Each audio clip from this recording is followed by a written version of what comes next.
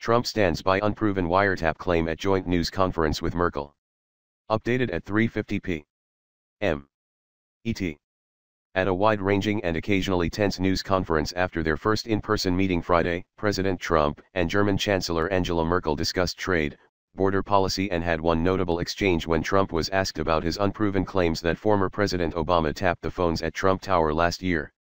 Trump declined the opportunity to retract the claim, telling the media that "we said nothing" when he tweeted, "How low has President Obama gone to tap my phones during the very sacred election process," and that he was merely quoting a very talented legal mind he had seen on Fox News.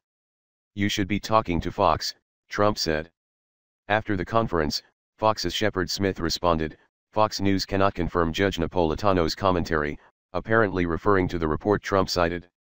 But first, when addressing the question about wiretapping from a German reporter, Trump told Merkel, "At least we have something in common," perhaps making an implied reference to the 2013 revelations that the National Security Administration had spied on European leaders, including Merkel. Merkel did not reply. The moment punctuated remarks that focused predominantly on trade and training the country's workers for manufacturing in the 21st century. In his statement at the start, Trump praised Germany's apprenticeship program that trains people to join the industrial workforce. He also took a moment to thank Merkel for Germany's continued support of the war effort in Afghanistan, and for its role as a counter-ISIS coalition member, noting pointedly that immigration is a privilege, not a right. Trump was also careful to emphasize that NATO allies should be paying what they owe for the protections of the defensive alliance. Both leaders noted Germany's commitment to spend 2% of its GDP on defense, a goal built into the treaty's terms.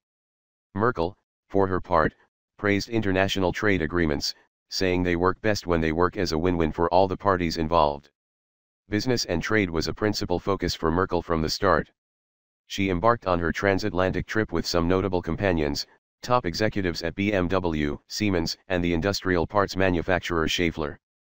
Her high-placed company sent as good a message as any about the direction Merkel expected these introductory talks to take. The two world leaders were expected to discuss wide-ranging issues from NATO to Russian President Vladimir Putin, from the European Union to North Korea, but business matters may well have dominated their two-hour conversation and working lunch. And unavoidably with business comes the question of trade. She wants to make the point that the companies have created thousands of jobs in the United States, Tanit Kook, the editor of the German newspaper Bild, tells NPR's Rachel Martin. Citing Merkel's interview with another German paper, Saarbrücker Zeitung, the BBC says the Chancellor planned to remind Trump that BMW's plant in South Carolina exported more cars than GM and Ford together from America. "I'll make that clear," Merkel added.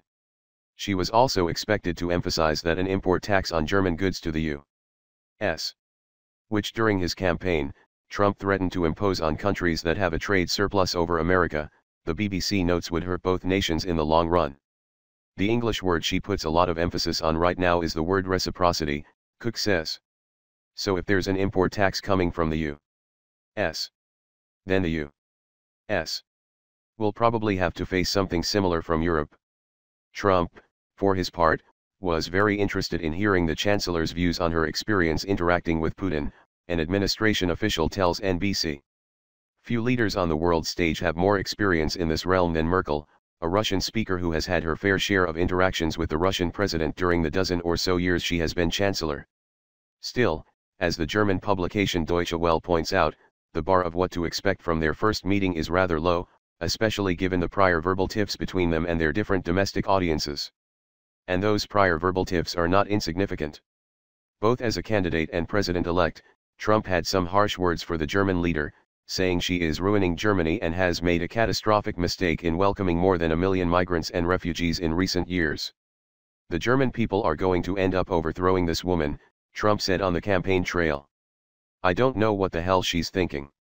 In turn, Merkel offered Trump a tepid note of congratulations shortly after his election, taking the opportunity to state that Germany and America are bound by their values: democracy, freedom, the respect for the law and the dignity of human beings, independent of their origin, skin color, religion, gender, sexual orientation, or political position. "On the basis of these values I offer the future President of the United States, Donald Trump, close cooperation." Trump's skeptical view of NATO, asserting that others in the defensive alliance have not been paying their fair share, has also made Germany and its European allies wary. In a January phone call, Merkel and Trump reportedly agreed on NATO's fundamental importance. And she is expected to tell her counterpart on Friday that Germany is committed to do more for the defense, to increase our defense spending incrementally, says Peter Wittig, German ambassador to the U.S. He tells PBS NewsHour that in the wake of Brexit, which Trump has loudly applauded, Merkel also will stress that we will do everything to keep the European Union as a strong and resilient economic and political union. All this makes for a tenuous balance for the German Chancellor, who faces a tough national election of her own in September. What we know from the polls, as much as we can trust them nowadays, is that you have 80 to 90% of Germans saying they pretty much abhor what he's doing, Cook tells NPR. But anything resembling a heavy-handed rebuke was unlikely. Quite the opposite, in fact.